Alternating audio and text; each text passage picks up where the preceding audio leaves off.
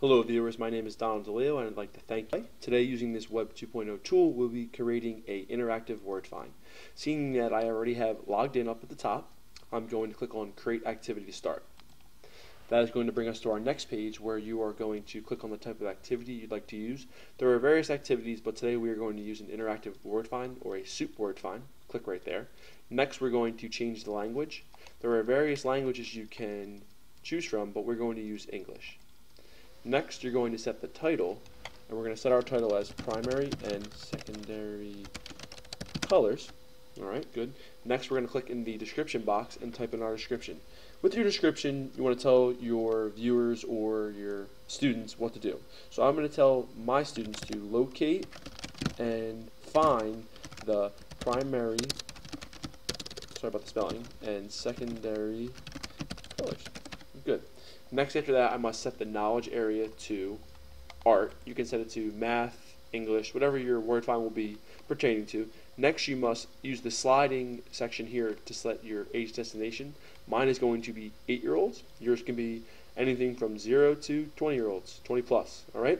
Now, after setting all this information, we're going to click on the big green next button up on the right-hand side, which will bring us to the next page. When you come to this page, the first thing you see is a not complete activity bar, which is not proper English. I know, Mrs. Went, I apologize. What it should say is this activity is not complete. This activity is not complete because I have not entered at least 3 words yet or 1 tag. So knowing that, from now on, you know, for every activity you must put in at least 3 words and at least 1 tag activity. And in this section you can change the privacy and run mode if you have a premium account, which we do not. We have the free account. So you can change the help and the general information section. And if you do so, you would click on the edit button on the right side, which will bring up visible or hidden, you know, if you want to make it available to everyone. But I'm fine with the way it is right now, so I'm going to click the green X.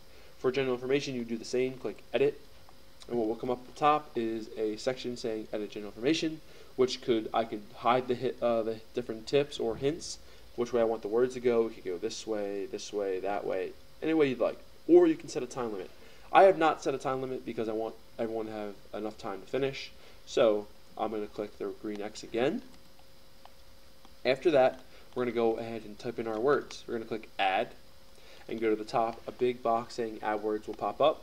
And now you see here there's only 5 sections for words. We all know that there are 6 primary and secondary colors, so we'll probably have to do this again. So add in red, orange, yellow, blue, and green. Now we know that leaves purple out, so we'll have to do this again. Alright, so we see on the bottom there are the words.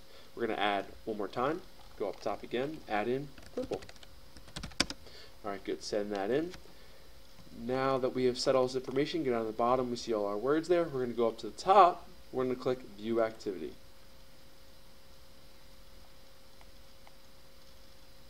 We're going to wait for the ad to skip. There we go. We're going to skip this ad in 1, 2. Good. It's going to come up and you're going to push start. You're going to push start. And it's going to bring you to your word find. Thank you for your patience and thank you for viewing my tutorial on Educaplay on how to create an interactive word find.